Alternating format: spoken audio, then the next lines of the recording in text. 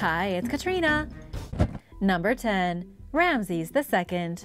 In 2012 in Cairo, Egypt, local archaeologists and experts from Germany came across the remains of an ancient statue that they believed to be a depiction of one of the most famous rulers in history, Ramses II. It was discovered in what was once the ancient city of Heliopolis, the capital of worship for the Egyptian sun god Ra 3,000 years ago. Today, this place is a suburb in Egypt's modern capital. The statue has been hidden all this time beneath sand and rubble, never before seen by eyes in the modern world. Finding such a well-preserved artifact in a Cairo suburb in this day and age is basically impossible, which is what makes the discovery so fascinating. Plus, Ramses II is considered one of the greatest kings that ever ruled Egypt. He was in power for 66 years, which was unheard of in the ancient world. Normally, people didn't even live to be 60, and yet Ramses ruled longer than the average lifespan. He expanded the Egyptian empire all the way into Syria and Sudan. And he established borders with the neighboring Hittite Empire without spilling a drop of blood. It was a very rare event because royal reigns were nasty, animalistic, and short. And his face can be seen all across Egypt, depicted in the giant sculptures at Abu Simbel, at Ramesseum, and apparently even hiding under the streets of Cairo. Number 9. Reptile in the Alps. The enormous tooth of an extinct marine reptile was just discovered high up in the Swiss Alps. According to the experts, this could be the largest tooth ever found belonging to this prehistoric species of Leviathan, a great monster that prowled the primordial oceans of our planet millions of years ago. It's called an ichthyosaur, and it first appeared on Earth 250 million years ago. That was in the early part of the Triassic period. It then continued to live in some form or another up until 90 million years ago. What's really interesting is that between its first appearance and its last, the ichthyosaur went through many changes. It grew to massive proportions, weighing 88 tons and reaching up to 65 feet long. But then it devolved to be no bigger than a modern dolphin. The tooth recently found in the mountains belonged to one of the bigger species, perhaps the biggest. It's known as the gigantic ichthyosaur, and it died out approximately 200 million years ago. They were unearthed between 1976 and 1990 during geological surveys, but were only recently analyzed in detail. So how in the world did the tooth get on the top of a mountain? It's actually a pretty easy question to answer. Millions of years ago, the Alps weren't 9,100 feet above sea level. They were actually below sea level, deep beneath the water surrounding the supercontinent known as Pangaea. But over time, as plate tectonics pushed the Alps up to form mountains and the sea levels changed, the tooth climbed higher and higher until it literally touched the sky. Number 8. Wartime archaeology. While digging defenses in the port city of Odessa in 2022, Ukrainian soldiers came across unexpected archaeological treasures. In the midst of the war between Ukraine and Russia, nobody could have expected Ukrainian soldiers to turn into amateur archaeologists, and yet they dug up a trove of artifacts dating back to the 3rd century BC. These soldiers are members of the Ukrainian 126th Territorial Defense, and they uncovered a large collection of amphorae. This is a fancy name for the ancient containers used by the Greeks, the Romans, and the Byzantines. The containers were usually for transporting liquids and dry goods, anything from olive oil to wine to grain. These particular containers were likely used by the Romans. What a lot of people don't know is that the port city of Odessa actually began its life as a small Roman settlement by the name of Odessus. When Ukrainian soldiers got wind that Russia was planning to strike the city, they started digging trenches. And it was in one of those trenches that these mysterious artifacts were discovered. But sadly, the discovery is unimportant in comparison to what has been lost. Ukrainian officials say over 2,000 precious works of art have been stolen. At least 127 culturally important sites in the country have been damaged. Russian shelling destroyed an entire museum on May 7th, and gold artifacts over 2,300 years old, precious items from the Scythian culture, have been looted since the war started. Number 7. The sword in the sewer. Something unbelievable was recently discovered deep inside a sewer in Denmark.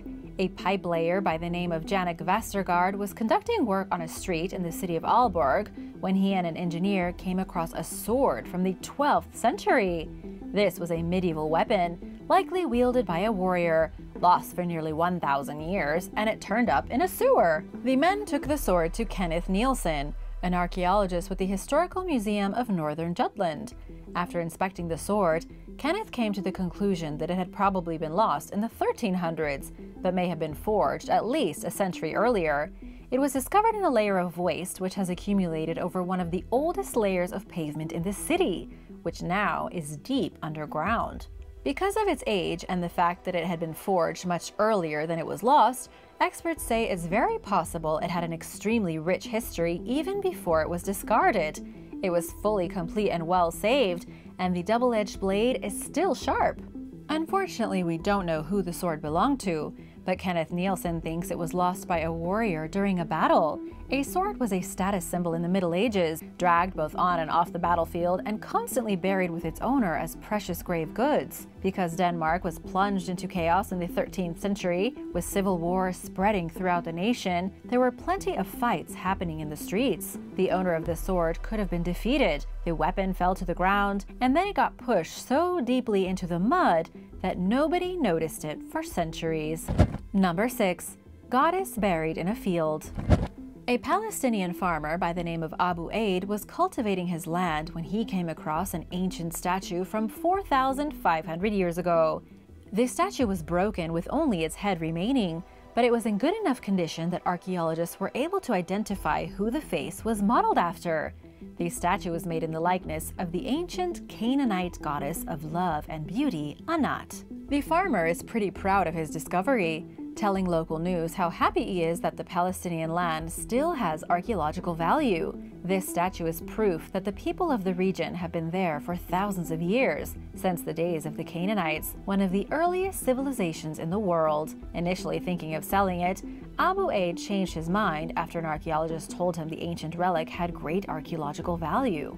If the name of this ancient culture sounds familiar, that's because they are mentioned in the Bible. It's in the Bible that God tells the people of Israel to drive away the Canaanites, exiling them from the Promised Land because of their wickedness and their false gods. Anat, the goddess this statue is made after, was one of those false gods mentioned in the Bible. Number 5. Axe in the backyard. Angela Smith served as the Liberal Democratic MP for the area of Penistone and Stocksbridge in the United Kingdom between 2010 and 2019. Surprisingly, in 2022, she came across a Bronze Age artifact while digging in her garden.